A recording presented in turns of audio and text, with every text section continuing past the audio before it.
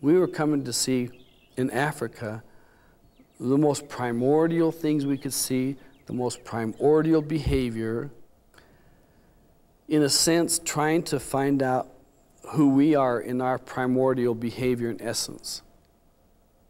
And the reason we failed so miserably is because we're not part of anything that's been going on in any line genetically of zebras or wildebeests or warthogs or elephants or dolphins. We're the human experiment that's going on.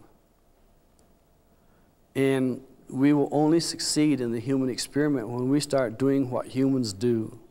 The same way the gorillas are a success, and the reason why we don't have a continuation of all the ancient things is they completed their experiment. And I think the thing that we loved in them was the tenderness of the eyes in almost all of the animals, and the tenderness of looking into people's eyes and seeing our own basic selves and that lower consciousness, that little kid in there.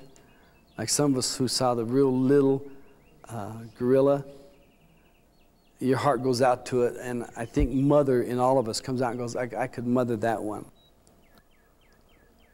I'd like to close this with just a very short excerpt from a poem that probably would exemplify what I've been talking about. There's a lot more that goes before this, but it comes towards the end that says, "Freedom and reason make us men. Take this away, what are we then? Mere animals are just as well, because beasts may think of heaven or hell." Berush Beshan.